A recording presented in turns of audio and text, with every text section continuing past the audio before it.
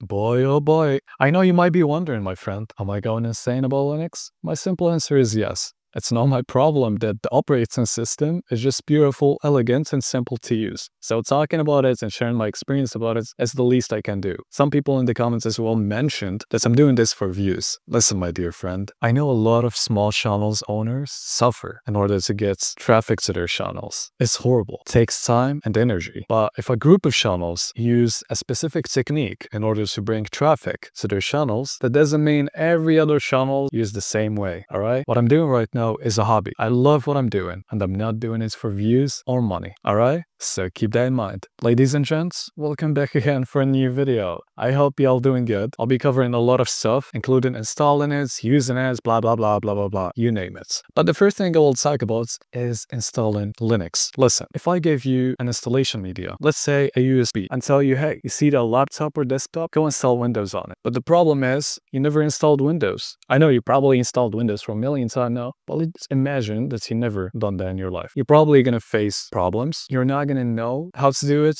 It's gonna be a horrible experience, simply because you never installed Windows. The same with Linux. If you're not gonna do your background researches and learn how to use Linux and install it, you're gonna face problems. And that's obvious for a blind person, alright? Simple as that. The same with using it, as I said. Make your background researches. Learn how to use it. Don't just go blind in the dark. Linux is not as simple as Windows. It's a bit complicated, just a bit, okay? Just a bit. Don't be afraid. But not that complicated you're not going to be able to use this at all unless you're like a developer or an engineer. Not that. A lot of people misunderstand the meaning behind Linux. It's simply like Windows, but with much more freedom. The second thing is your first time using Linux, right? First time installing Linux. YouTube is your friend. And if you want to take it a bit further, there is AI. You don't want to watch a 20 minutes or 30 minutes video? Fine. Use AI. Ask ChatGPT and tell him, hey, ChatGPT, how do I do this and do this and do this? It will basically gives you all the answers you need, and it will help you immediately. And you're not going to spend an hour just searching for something. I know some stuff take a bit of time to set up in Linux, but overall, everything almost is simple to install and maintain. So YouTube is your friend. There is literally everything in YouTube that you can search about and find an answer for. You have a problem with installing Linux? Fine, search on YouTube. You have a problem installing a specific application? Search on YouTube. You have a problem running a specific game? Search on YouTube. Real footage of real people fixing a specific problem, copy and paste. Don't make it look more complicated. Oh no, Windows is much more simpler. We all faced problems with Windows, and what did we do? We searched on YouTube and found a solution. Do the same with Linux and stop being a little girl arguing about, oh no, it's hard to use Linux. No, it's not. God damn, chill. Alright, the next thing. Change as much as you want. Read it again. Change as much as you want. Something this Windows doesn't have. And I'm gonna be honest with you, alright? What I'm gonna say is my personal opinion. You don't need to have the same opinion as mine. But as I said, I've been using Windows for my whole life. And Windows never been as customizable as Linux. Never. Underline that and keep it in your mind. Imagine buying a key that is worth $100 for an operating system to end up finding out that you cannot really customize it. How horrible that would feel. I'm sure it would feel so bad, so horrible. But something that costs zero, nothing, nada, gives more options than the operating system that you paid for. Isn't that a joke? Probably is. So Linux is your thing. Completely yours. Do whatever you want. This is my desktop in here. Everything in here is customizable. Even if you don't like the desktop environment, change it.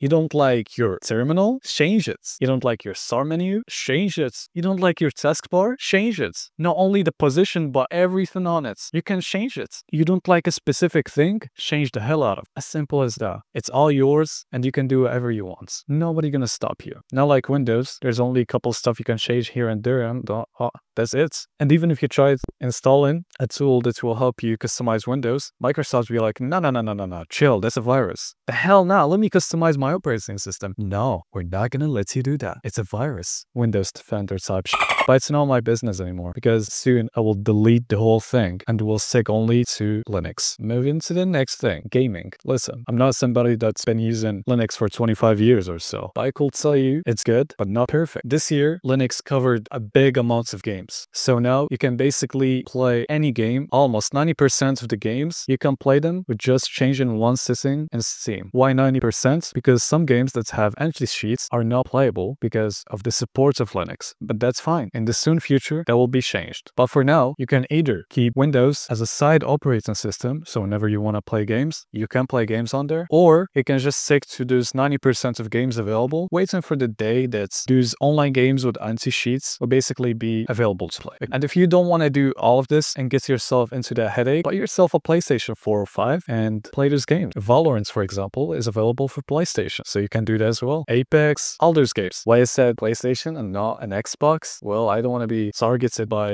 Microsoft. Use your brain. This is Linux, no Windows or Mac, with a smiley face in here. Listen, my dear friend, Linux is not as simple as Windows. You're probably so used to Windows. So the moment you will switch to Linux, you will find out that you're gonna need to use the terminal here and there sometimes, and that you're gonna install some extra stuff, some extra tools. This is Linux. It's not for beginners, but in the same time, I could say it is, but make sure you use your brain. Everything is not gonna change itself by itself. You gotta use your hand, your mouse and keyboard, make some tweaks in here and there. That's not gonna be forever. Relax. You're not gonna keep changing stuff forever. Once you set up something, it's there forever. And then you can be as lazy as you want. And by time, I promise you will find it's fun to install your apps or to tweak your stuff your way. Freedom. Right. Boy, oh boy. So, me and you and my grandma and my dad grandpa knows that Windows or Microsoft doesn't give its users that much freedom, right? You know that. You know that you're being tracked every single second. Even if you're using Windows 10 or maybe even Windows 7, everything you do is tracked. From the pages you visit on the web, from the applications you use, settings, they know what you like and what you don't like. So freedom is not something available on Windows. They probably brainwashed you to think that you're free and that you own your operating system, which is Windows 10 or 11 or 7, but you don't. They own you. Everything you do is tracked. So the solution is Linux. Welcome to a whole different universe, I guess, where everything is your decision. You're not being tracked. There is nothing or no one that knows what you're doing on your operating system. So freedom is something you will get once you start using Linux. There's pros and cons, but most importantly, you know what you're doing, you know the purpose behind it, and you're not afraid of anyone. You just do what you need to do. You finish your tasks, and at the end, you're happy with the results. Something that's really annoyed me about Windows is the fact that I found out lately that I'm being tracked and everything I do is noticeable by Microsoft. I've been thinking about switching every single day until the day I decided to completely switch. Not completely, but I could say partially switch, keeping Microsoft Windows 11 in the side, but at the same time fully using Linux. That was the best decision I ever made because for the first time in my life, I feel like I know what I'm doing. I know the purpose behind it. I'm not afraid that Microsoft will be tracking my steps. I'm not afraid that they will know what I'm doing. This was actually one of the reasons I installed Linux on my machines. Basically, I got 4 machines running Linux. This one I'm using right now for recording is the only one that have Windows loaded on it, dual booted or whatever, but any other machine runs Linux. And I believe that was the best decision I ever took. Spyware. Right, the same. I think I should delete that one, or maybe just cut that thing and paste it somewhere next to this one. Oh no, I'm stupid. No, that's not what I meant. Past. I mean better than nothing, I guess. Right? There is a clipboard somewhere in there. Oh, here you go. Come here. Yeah, here you go. Past. You stay here. Okay? Now, should you use Linux? Or let's say, should you install Linux in the first place? My answer is no. Huh, you're waiting for me to tell you to install Linux? No.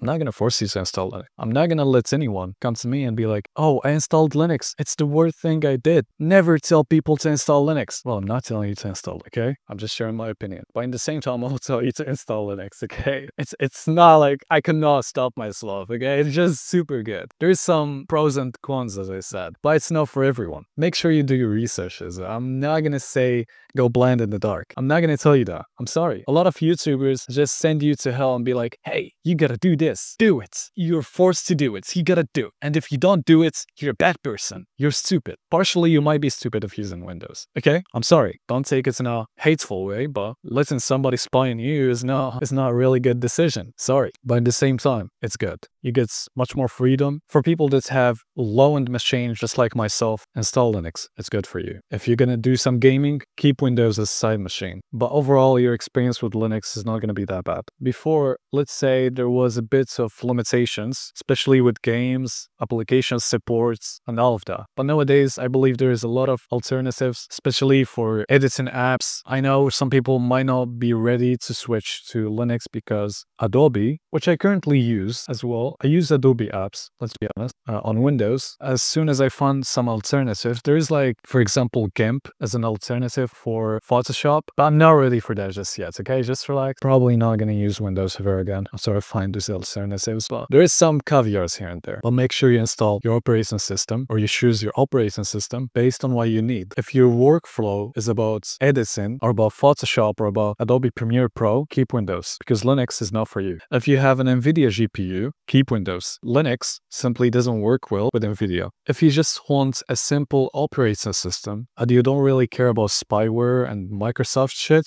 keep Windows. Nobody is forcing you to switch. I'm just telling you my experience and my opinion about Linux, just so you learn a bit more about Linux. But I'm not telling you to install it. So make sure you make some researches, you learn here and there, basically have more knowledge about Linux before you actually start using it. I hope you guys enjoyed that video, even if it was a really bit annoying for some people. A lot of Windows users gonna hate me for what I said. After all, I'm sharing my opinion as as I can. There is some stuff that we cannot hide, like spyware. We all know that recall is simply a spyware. What do you mean taking a screenshot of my screen every second? Isn't that obvious? Well, yeah, this was really it. I hope you guys enjoyed that video. Of course, let me know about your opinion as well in the comments. I will be really happy to read it. And yeah, see you in the next one.